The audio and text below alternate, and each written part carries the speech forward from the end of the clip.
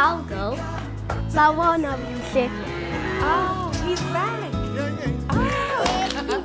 Move way. Clover fresh milk. Made with love by Clover. Yes, Pali Jay and I are in the kitchen and we're getting ready to make something very simple but very delicious, right? Yo, girl, it's all about Women's Month and this is the perfect treat to make for the beautiful woman in your life. I think so too. And we're going to show South Africa how to take a classic sandwich cookie to the next level. I'm talking about vanilla on the outside and delicious granadilla ganache on the inside. It is a Clover sip-up match made in heaven and the perfect way to celebrate Women's Day this year. And I think, my friend, we need to get right into it because it looks very nice, it looks very pretty. So I'm going to start with the base, right? Any sandwich cookie starts with a good mixture of ingredients. Here we've got some softened butter. Into that I'm just going to mix in some vanilla essence. And you know the duty of vanilla essence, I believe, is just to make sure you don't have that eggy taste in your baked goods, right? Yeah, it adds a beautiful flavor and a little bit of color, actually. True. Just a little bit of golden brown goodness. You know?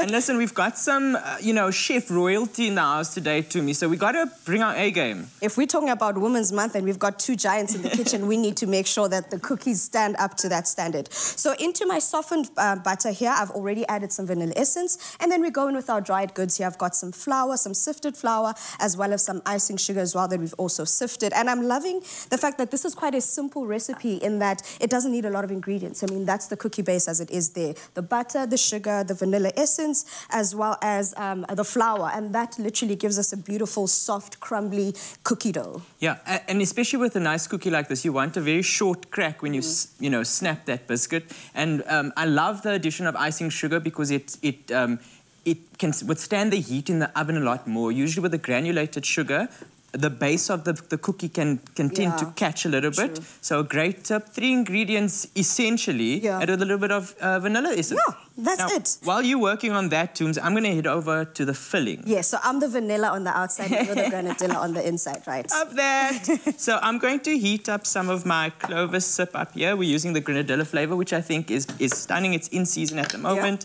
I'm going to heat it very slowly on the stove top over here. And you want to be, just really using a gentle heat on this. You don't want it to burn. Essentially, just a light simmer.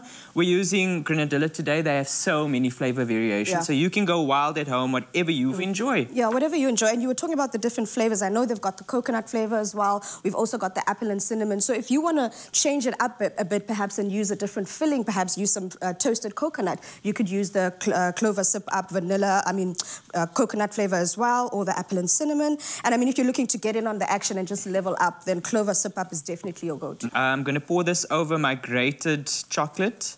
And this, grating the chocolate just makes it easier to melt down.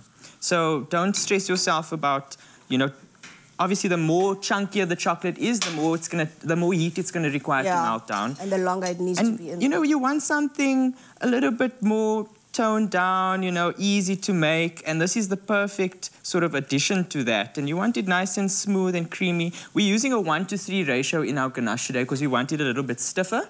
So if you want it a bit more loose, you can just play with the ratio. So add a bit more of your Clover sip up if you want it looser. If you want it really thick to be able to make truffles, then obviously increase the amount of chocolate in there.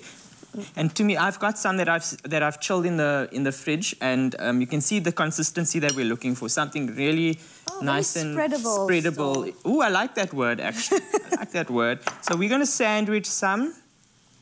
And I think while you're busy over there, Tooms, I'm going to dunk one of them and I'm going to give it a taste. You're going to, that? So I'm going to just... I'm also loving the fact that, like you mentioned, we use the icing sugar, so there's no browning anyway. It's all just one color, giving you the ability to see the filling as well as the cookie. Shem, you can't even speak, my friend. These are so good. I mean, look at that. You can see how it just snaps so easily. Very short, light, crispy. The granadilla in there, fresh, bright. It's stunning. How long would we want to bake this one for? This is more like a short breadish kind of texture to it. Just even like a 10 minutes. So 10 minutes, but keep your eye on it. Yeah. It gets a little bit golden brown. You can see this one started to get a bit golden brown on the outside. And just keep your eye on it. Really, really take your time. If you're going to put so much effort into doing these cookies, really take your time and make them special. Well, that's it, guys. If you really want to start making these cookies yourself, all you need to do is get onto afternoonexpress.co.za, get the full ingredients list, the steps on exactly how to make these cookies, and you too can enjoy such deliciousness.